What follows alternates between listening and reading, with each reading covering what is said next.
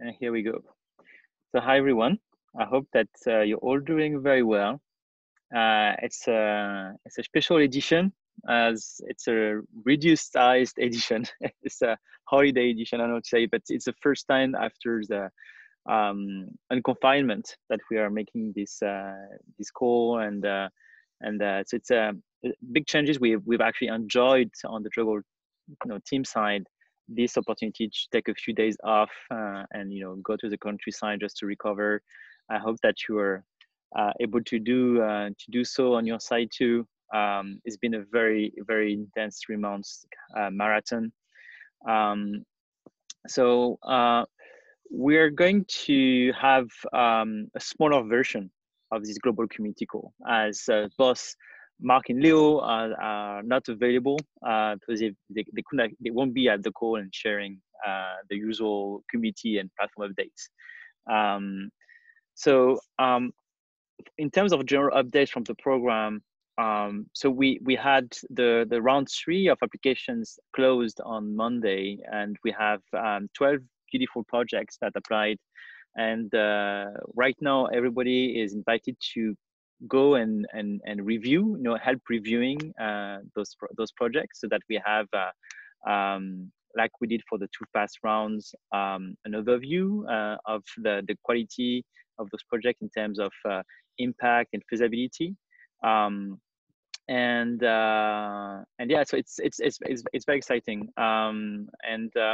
So we'll be probably closing the reviewing phase this Sunday. So it will depend on how much we got reviews. So as much as as much as we get enough reviews for having at least 3 or 4 reviews per projects, that will be enough so that we can close it basically. So so if you want to have the results the soonest, please go and join the reviewing. It doesn't take actually much time. So that would be fantastic. The other news is that we're welcoming a new JOGL team member. It's Joe Havman, who is joining us to help us on the development of a program dedicated to Africa for JOGL. And in fact, the first phase of this program is going to be dedicated to COVID-19. I don't know, Joe, could you introduce yourself in very fast? Sure. Hi everyone. I'm super glad to be here. Thanks, Thomas, for inviting me to the team and the community. Obviously, I've been following JOGL since since basically Thomas introduced it at Africa Arch back in, I think, the first time in 2018. Or for sure, also last year I was more mature and ready to launch. When was it? May 2019. I come basically I'm also a researcher. I have a background in molecular biology and evolution and development of animals. What else? I'm a co-founder of Africa Archive, which is an Africa Arch baby, so to say. So Africa Archive is a preprint repository for Africa. So it's region specific, not discipline specific. You're probably all familiar with Meta Archive and bioRxiv by now in the coronavirus context. And yeah, so the way I hope I'll be able to contribute to JOGL is to also bring some, or if not all, of the initiatives that we started with Africa Archive in context of the corona pandemic into JOGL projects. It's just been so busy with everyday tasks, but I've opened an account and long ago, and I just need to do the technical work and setting up the projects on JOGL. Just to share with you one initiative that we started in the very beginning of the pandemic, when the virus spread across, from Asia across Europe, and then was hitting Africa, and we became clear that Africa would also be affected. We initiated a global mapping of the COVID-19 responses. And I know that there's similar initiatives there by several stakeholders, but I haven't seen any that's looking so much at community-driven initiatives. So you can look at the Google Doc in the chat, and like what I also want to do is to make sure that whatever is being published in blogs on databases of some sort also finds its way into the scholarly repositories. And yeah, when Africa is concerned, of course, I would like, for in the best case scenario, we submitted it to Africa Archive, but we can also use other scholarly repositories that are like not region specific, depending on which community or which project it makes most sense. So my core vision and mission for my contributions to JOGL is like interoperability between databases and communities.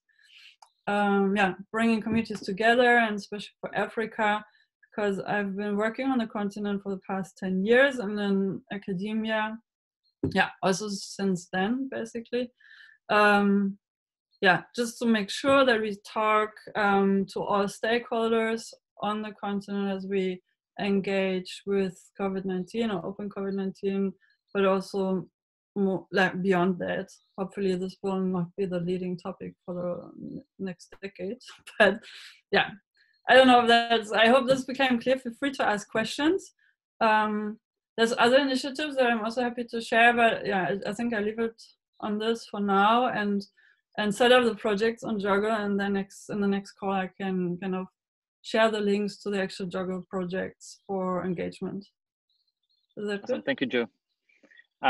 So the next call for OpenCovid19 Africa is next Tuesday at 3 p.m. Paris time. So if you're interested to join, you're welcome. And yeah, so it's the one thing that is very, very important, as Jo said, is to be able to really connect different existing communities, and so the one existing in Africa are ones that we have not yet, like we don't see very much yet, on JOGL. So it's very important to be able to identify them, contact them, and basically creating links between what you're doing and what they're doing too. So that's going to be very interesting for the near future. All right. So I will go directly to the next phase of this call, asking for Alex and Camille about general updates from the working groups. Who would like to start? Alex, maybe, or Camille? Sure, I'm happy to provide a quick update. I don't have slides today, so I'll just share my video. So I wanted to share that one of the biggest changes over the last week has been that we've implemented user groups within Slack.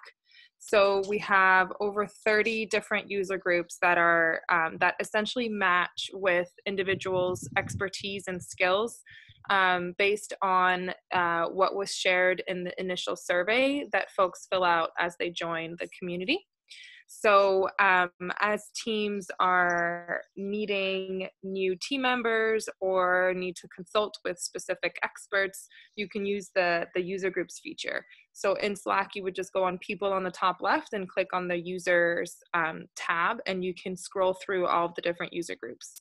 Currently, you need to be an administrator to create a new user group, but anyone can join or leave a user group. So if you've been added into a user group that you don't feel you are a good fit for, you can feel free to remove yourself from it.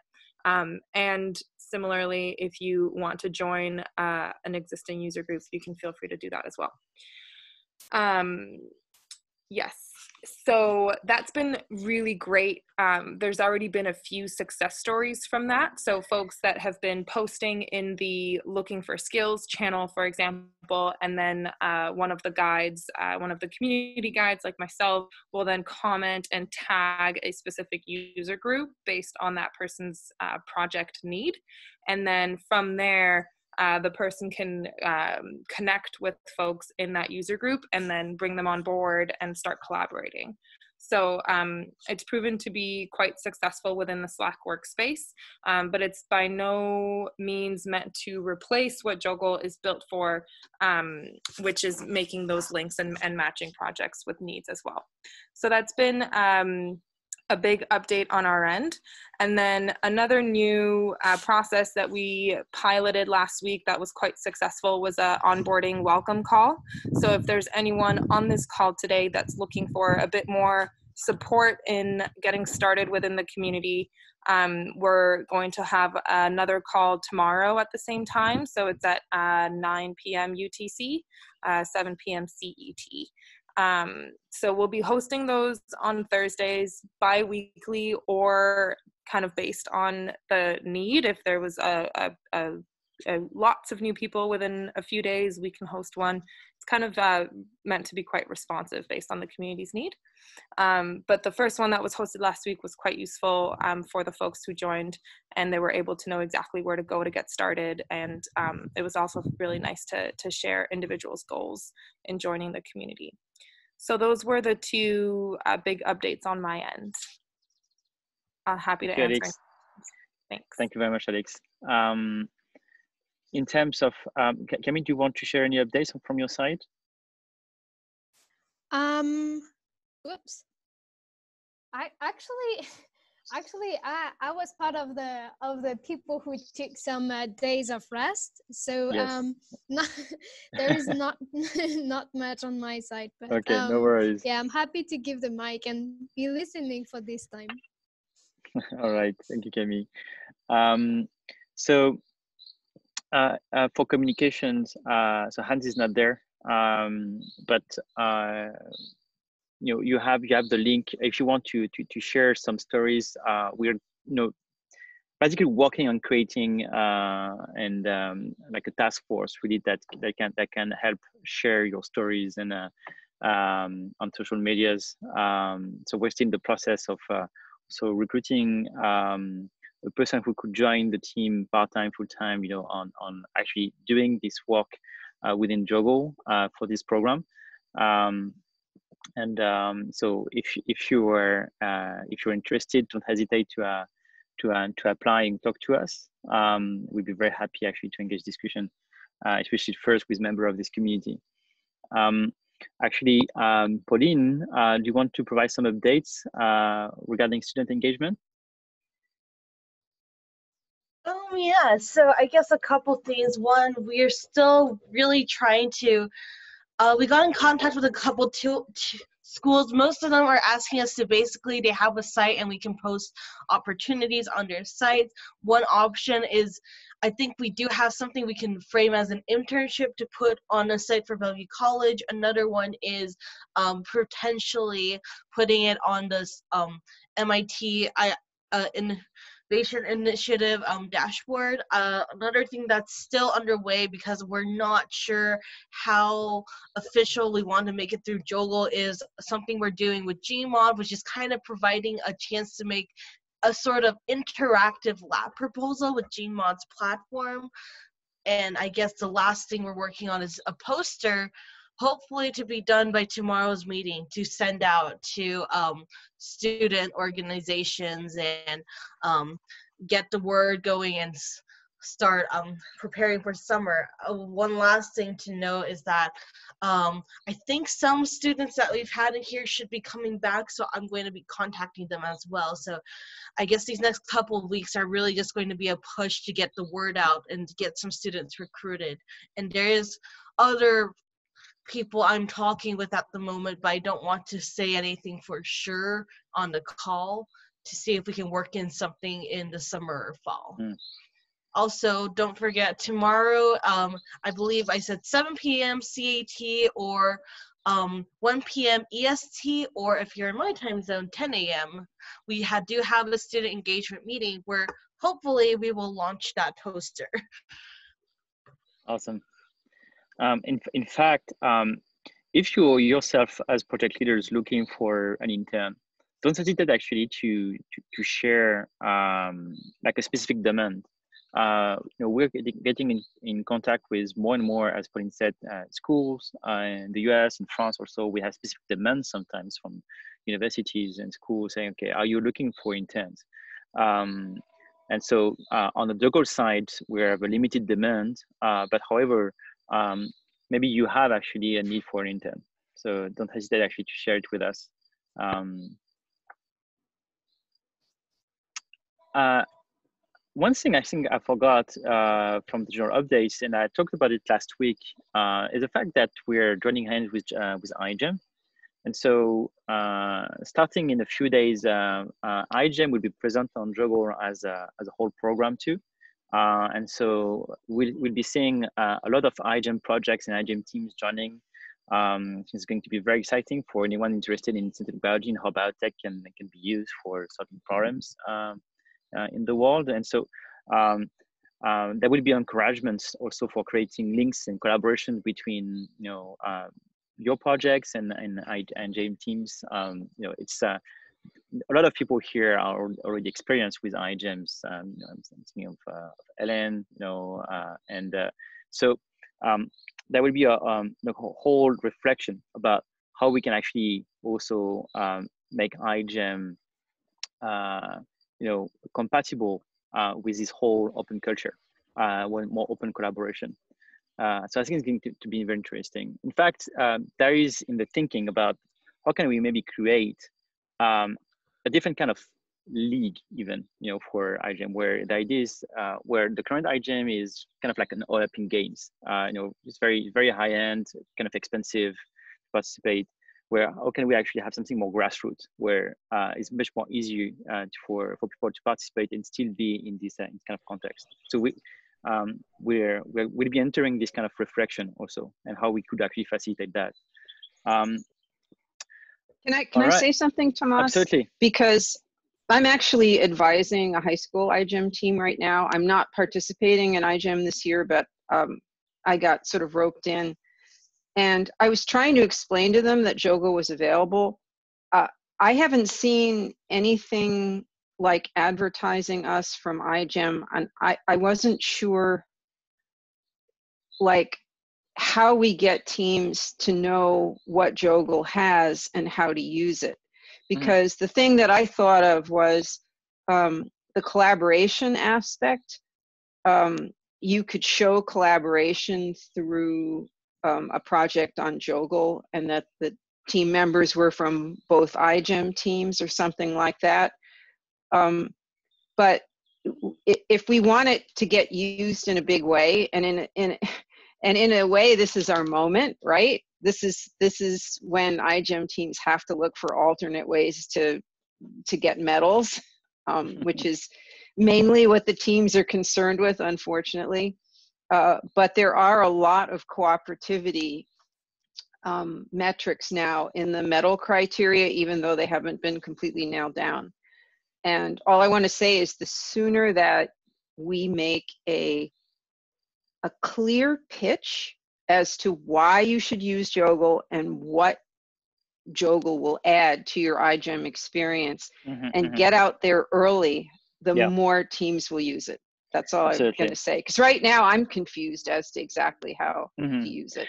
So we were part of this iGEM opening weekend festival, and so we had a session to explain how we were seeing things. And so the few first examples is how do you, for example, create, as you said, collaboration between iGEM teams. If you want to look at what others iGEM team are doing, that's the best way of doing it. Probably, like having iGEM teams on the platform, being able to see what are the needs, being able to answer those also. And so the feedbacks from the iGEM teams that were present actually were really good. They were really interested in using that. The other part is being able to ask for collaboration also with external people, not iGEMers, for human practices activities, and so that's I think is going to be very useful too. In fact, right now we are building the iGEM program page in terms of content, but in 10 days, not this Saturday, but the next one, we'll be having a session of 2 hours with iGEMers to really so that they can give us feedbacks about what they would dream having, on JOGL in terms of features and activities or information, so that it could improve the whole experience of iGEM. So it's a very experimental year for us too, for iGEM too, as they don't have a physical jamboree, and so I think it's a preparative way to get into a new phase in 2021. So and IGEM is very open to this, so it's very exciting. But you're absolutely right, Ellen. It's but we need to build a very simple pitch about to make it. IGEM teams don't have much time to. They're so focused on their projects. It needs to be simple for them. Absolutely. All right. So now we're going to hear from your project. So I'm very excited to hear about you, about your updates. The first project we'll be hearing about is Breezy. Adam, are you here? Yeah. Hi. This is Adam. Yeah.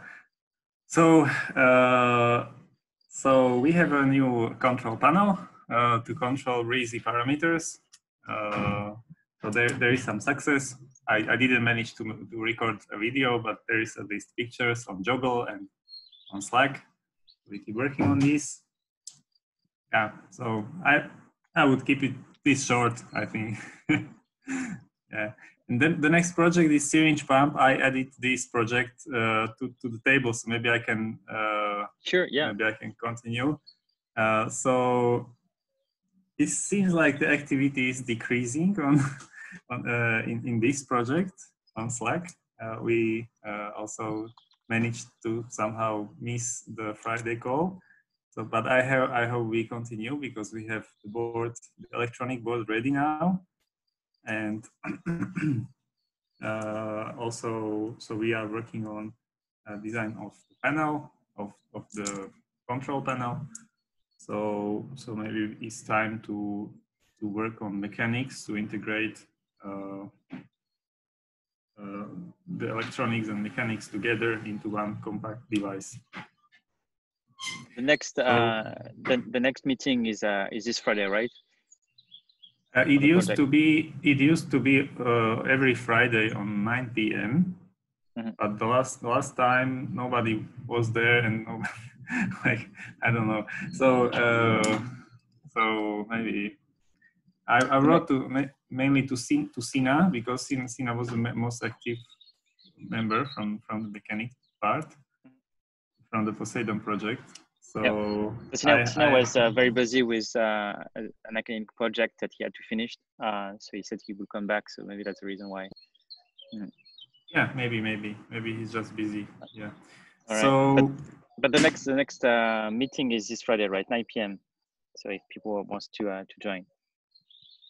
Yeah. I mean, maybe we don't need many people because the core, like the healthy core, is enough to have like 3-4 people to get it running because yeah, we need to go on with the mechanics, and it's a pity we missed this grant round. I just didn't make it to apply because we need to get parts and prototypes of the electronics board. So okay. So yeah. Well, we can discuss that, but yeah, sure. Project needs definitely. All right, thank you very much, Adam. The next project we want to hear about is the basic respirator by Hunter. Hi. So quick update. I got all 5 faces printed for the different head forms. So I got all my friends. I set them up in the morning and they stare at me while I work. So it's super creepy. But they're very useful. So I was able to create 5 patterns for those to get well-fitting masks. As regarding testing, because one of the things I applied for funding for was the fit testing, but I'm actually having a problem getting fit testing supplies. I had ordered some nebulizers and those aren't coming in stock anytime soon. So I canceled that order. So I need to find another place for those. That's the only part that I still need. But I'm partnering with a company now called In Silico Trials. They're from Italy. They're going to do some airflow simulation with the mask on the face to simulate different particle sizes and you know, and the forces that govern them and how those are going to flow into the mask. And then also of particular importance to me is ventilation, because when someone breathes out, there's with respirators specifically, the ventilation is not filtered. So the air is just coming out. And if a healthcare worker or first line responder is wearing the mask and then breathes on a patient or a citizen, I'm wondering where does that air go? Does it go directly on their face? I'm hoping that it kind of comes and catches the clothes. But In Silico has been great because they're doing this for free, and they just wanted to partner and help out and use their technology for this crisis. So I put their website on there. So hopefully maybe by next week or week after that, I'll have some really cool visualizations to do. I did some particle programming years ago, so but it was more for art. So it's exciting to be able to use this for science. So, and the last thing, very quickly, manufacturing. So Gerber Technology, who runs all of the CAD programs and the machines for fashion and textile manufacturers around the world. They have a PPE task force, so they offered to help.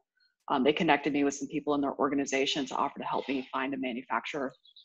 So in the process of getting hopefully FDA approval or at least review, I'm going to be speaking with manufacturers to produce lots and lots of units, but we'll see. So that's it. Awesome. Thank you very much, Hunter. Next project is the SARS-CoV-2 detective. Okay, so I'll try and do a bit better than I did last week. I'm going to try again to share the screen, but basically for some background, this is a method for DNA amplification that we're using. And so there are little primers, a little bit more complicated than your average PCR, if you've heard of that. But it's really important how much different ratios of different primers and how much magnesium there is in the reaction for the enzyme to amplify the DNA correctly. And so we've been doing a lot of sort of optimization, and I just wanted to give you a sort of simple overview and then show you the complexities, and also mention a few other special things that we've been learning, even using this hacked big beast. So I'm going to try and share the screen. It's not, it says I can't share the screen, Thomas. It says there's a disabled thing. Really strange. But it's all right. I can just tell, because I just put some pictures up on the Slack, and there's a lot more data to come. But the main thing I was going to sort of show to start was that the old school enzyme, which is open for making and using wherever you are, and also one of the projects that's up right now that should be reviewed by more people, is looking to purify these old school enzymes. Should I try again, Thomas? Or should I just it seems you should be able to do it. It says disabled participant screen sharing. There's some overriding thing, but it's all right because there are pictures. Tomas, I think if you go up to the right and go on to people instead of chat and go down to her name, I think you can then go into the permissions for her and let her share her screen. Oh, you think it's just for me? Either that or you might have to make her a, what are they called, an admin or something. Okay, you know what, I'm making you a host. You're the host now. Tell me if it's working. Let's see if it works. Okay, I say share screen, and now it shares the screen. Okay, so here is the software program. And so share. So does everyone see that now? I'm going to make it. Awesome. See? So, okay, so this shows just the overview with the old school enzyme. So you can see there's one set of 3 colorful lines that come up. And so this shows with cycles how the fluorescence increases. So every time the DNA gets made, the double-stranded DNA, a little dye starts fluorescing. It intercalates into the double-stranded helix and makes this fluorescent signal. So the 3 different lines here, one is so each row has a different level of magnesium here. So this is the row that is the highest level of magnesium, the 8 millimolar magnesium, and a lower level of the positive control, to what we call 250. Maybe that shows up the box there now. And then this next one up is with 4 times more of the positive control, 1,000 copies, it says.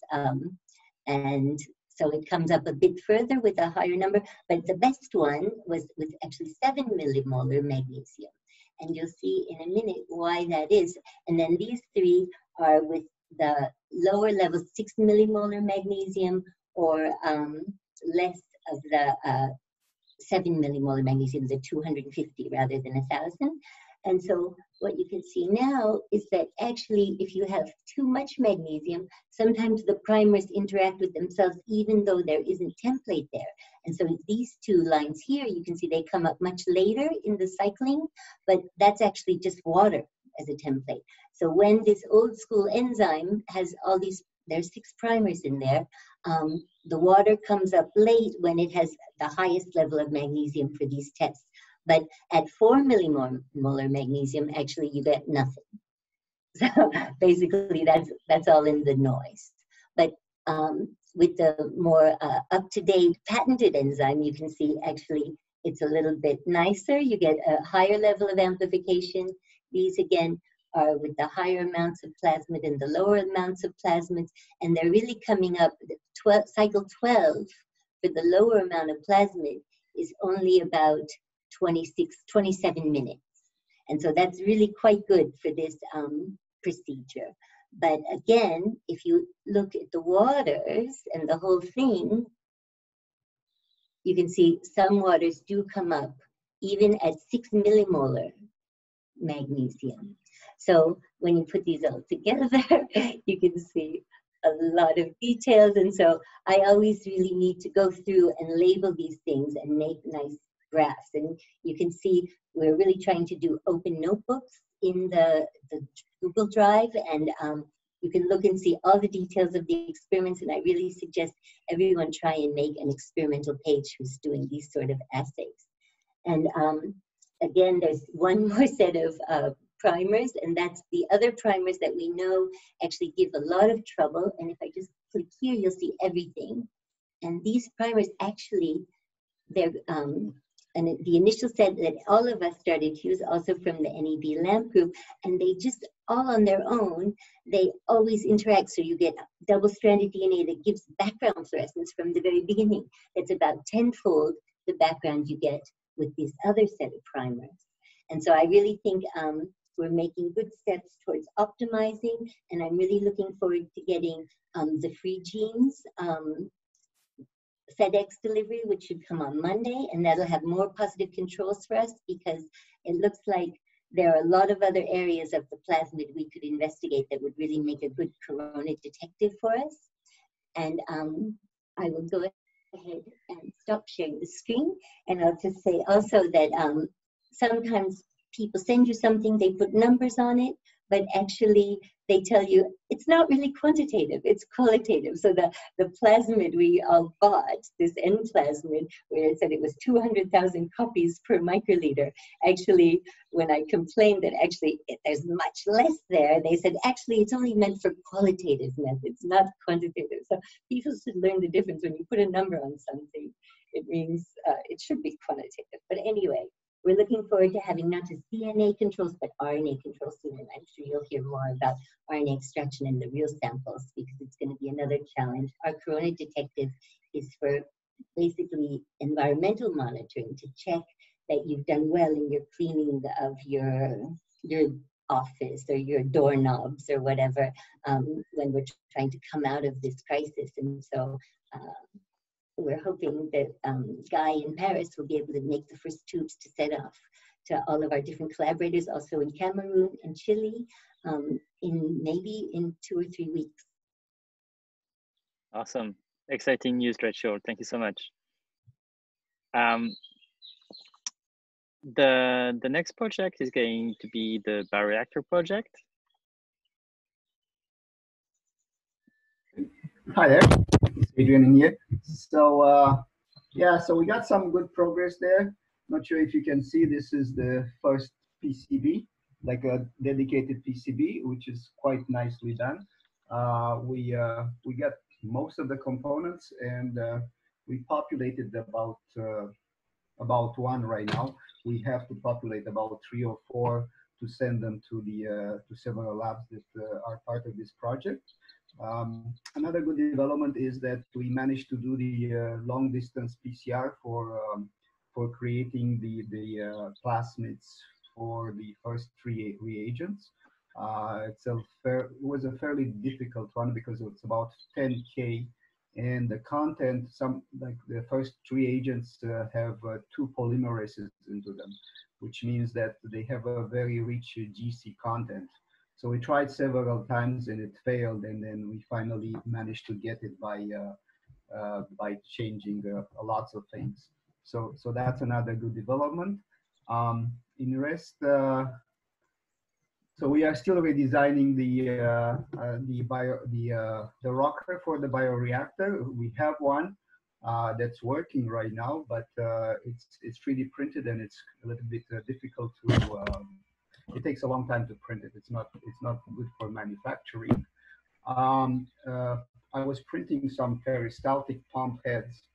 The problem is we ordered the peristaltic pumps, but so far they didn't come from the supplier. So there is a possibility of using this planetary system in which you can use a normal motor. So we're going to try that while waiting for the peristaltic pumps. We added to the software some parts for adding some calibration for the pH sensors.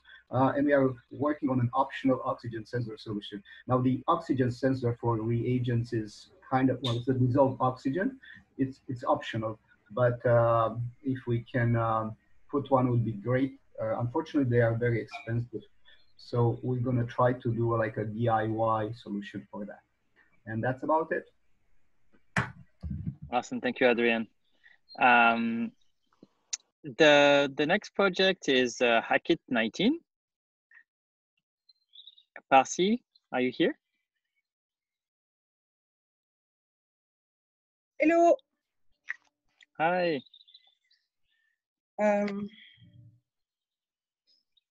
Hello, this is Sophie. Just to give you a little, I have lots of sun. Just to give you a little update on our project. We have a meeting this week with the organization who was in charge of the Greek hackathon, and the project is to see with them if product corresponds to what they needed, because we won a Greek hackathon and we have to deliver now the product. We're still looking for a web designer to help us to make our website more reactive, and we applied to the JOGL grant to have a little help on the enhancement of our project. I don't know how much time I have, but if it's possible, minutes. Yeah, I can show you the website if you want quickly. Yeah. If I can share screen. I cannot share the screen. It's very strange. Okay, let me actually. Yes, you can. I can now. Let me see. So you are the host now. Can you actually try sharing? Alors, yes, I can. This is it. You can see my screen? Yes. So this is our website, which is called Covid19. The idea is to help people to make self-diagnosis. So it's not thorough health diagnosis, but it's to have the first signals, first symptoms of the disease. And I think even if most countries are deconfined now, it will be very helpful in the following days and weeks to have this kind of tools. It's not a tracking tool. We really want people to be free to give their information or not. And really the idea is that this tool is for the users who will use this. So I will not show you all the self-check, but we let the possibility to the person to give its identity or not. The idea behind that is to have a follow-up for the users of their health. And we have the possibility, this is based on Greek data because we worked on specifically on Greece. But the idea is to, with the information of the assessment, is to see where we have people who may have symptoms looking like coronavirus symptoms, or areas where people are more without these symptoms. So this is the health map. We have also the queues, which is really it's very simple because the team is an international team, and we wanted to have this tool operational as long as Google is can be operated in a country, because it's Google information. And the idea behind it is to know if there are queues in the shops or not. So it's the same thing. We don't track people. We don't use cameras. We don't use information. We want, if one person is in one shop, we would like him to tell to other people, to his hood, if there are queue or not in this shop. Okay. And well, my hood part is not developed. It's under construction, but really it's a very simple website to help people to know whether their hood is, let's say, healthy or not, and to know if they will waste time going to the shops or not. And the My Hood part is to allow people to keep in touch, to keep in contact, even if they cannot see each other very, very regularly. That's awesome. It. Thank you so much, Sophie. So I'm going to claim the host. Yeah. So the next project is going to be the NEB LAMP project. Who would like to speak for the project?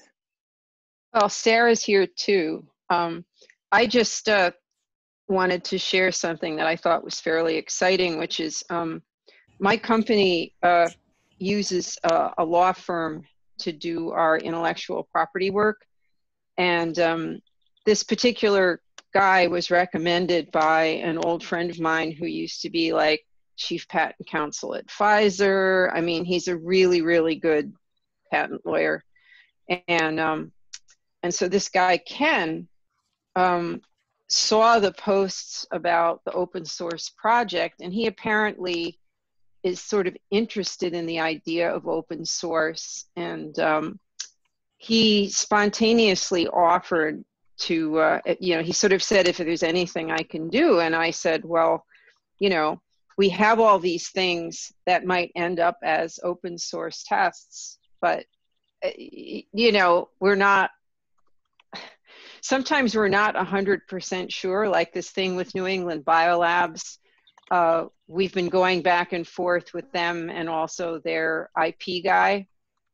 And, just to make sure that we don't get an unexpected roadblock in the project, I think what this guy is saying is he's going to give us basically free intellectual property advice.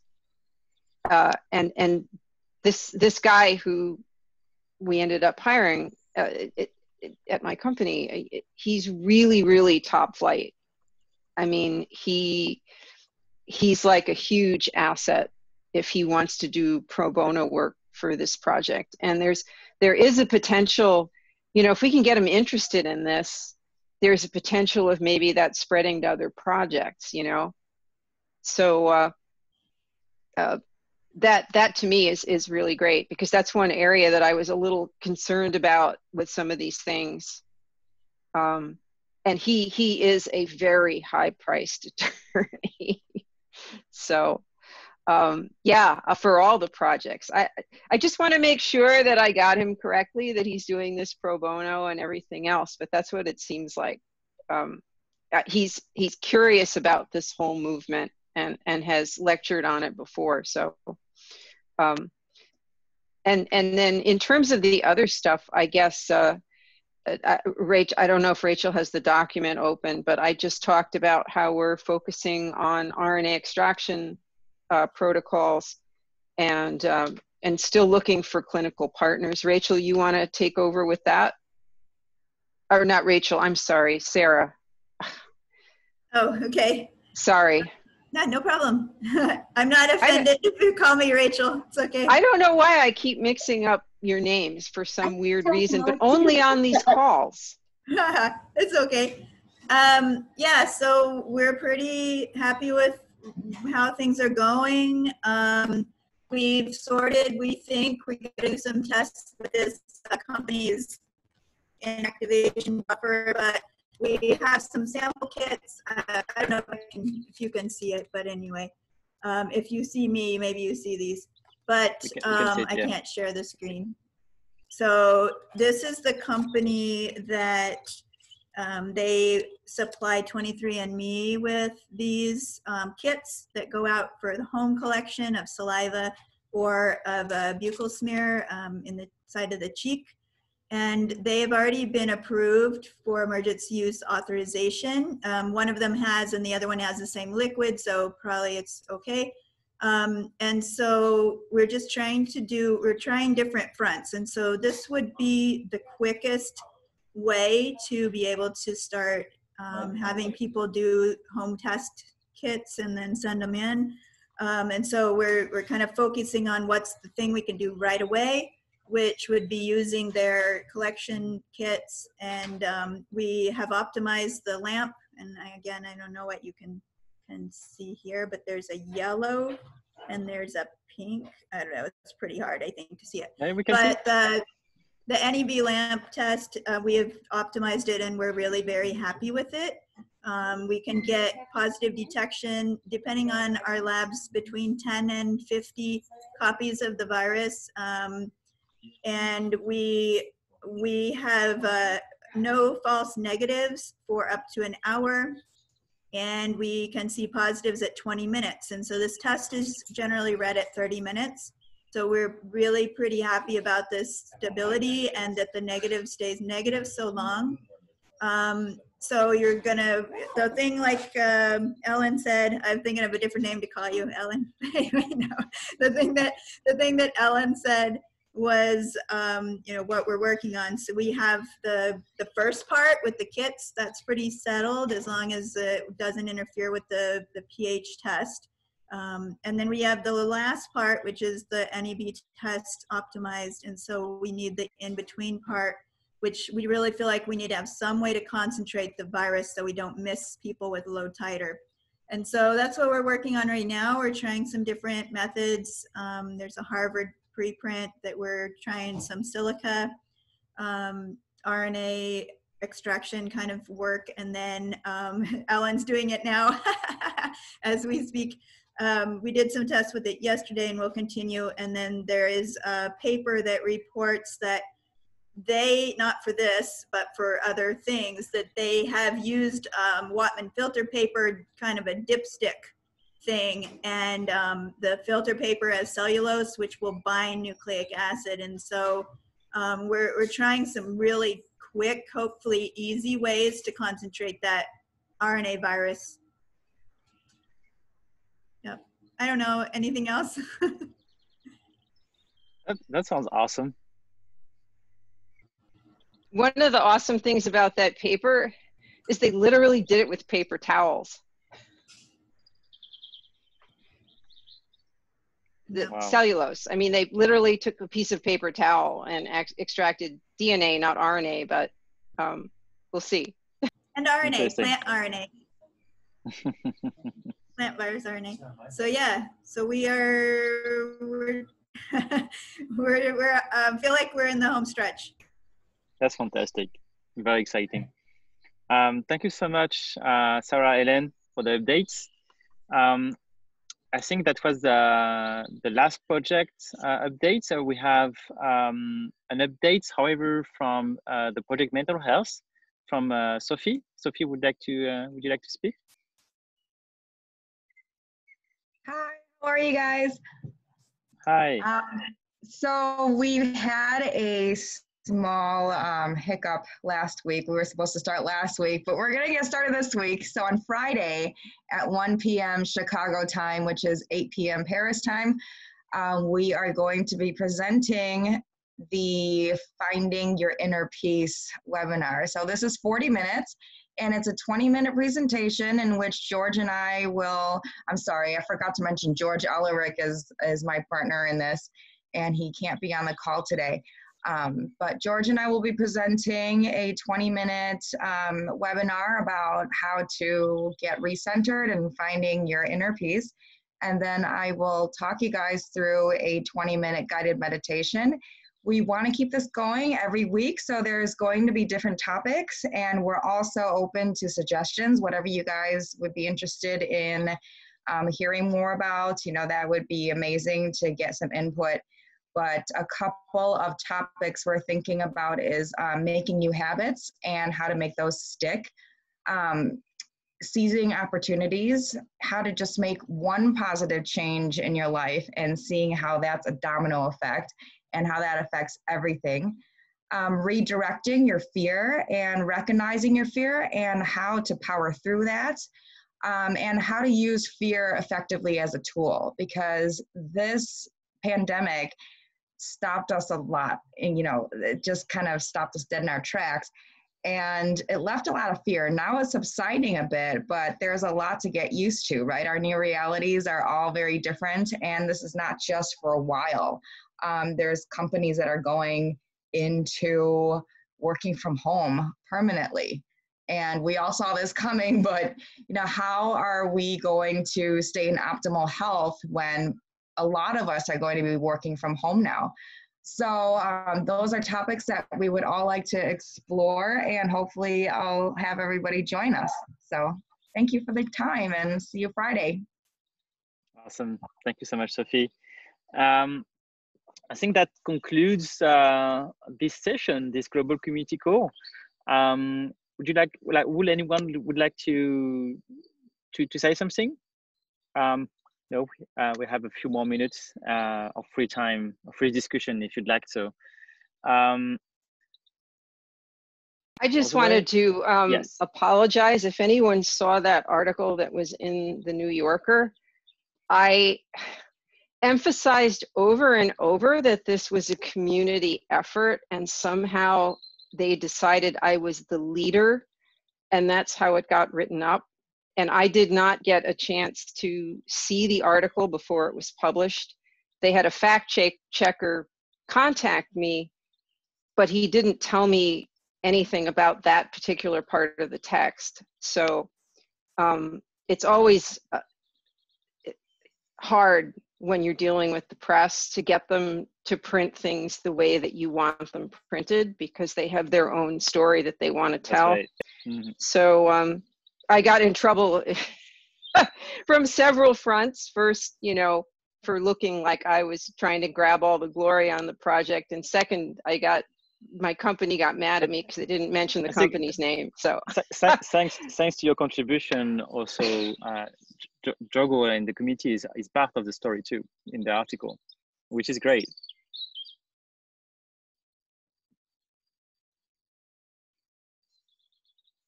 Is the article posted on Slack? I didn't hear about this. I don't think so yet. I haven't seen it. I'd like to read it. I'll look for it.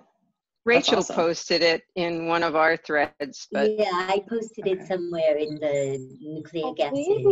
Have you been able to get back in touch with them to ask for a correction? Because I see already one's been made on the article.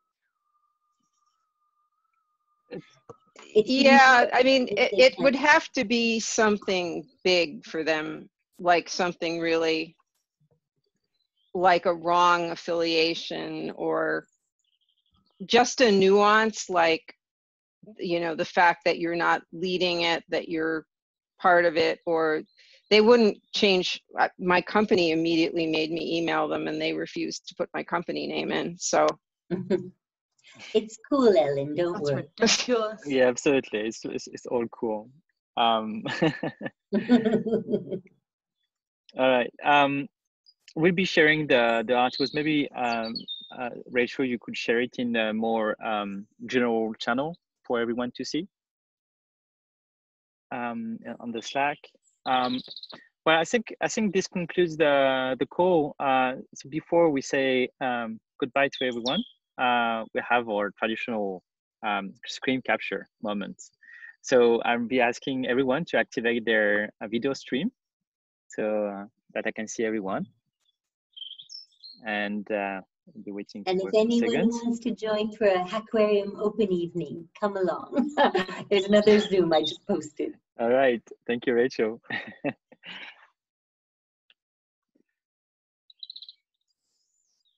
think we're almost there. Pauline, do you want to activate your, or Luke? All right, I think it's pretty good. So you can say hi to everyone. Say hi to the internet.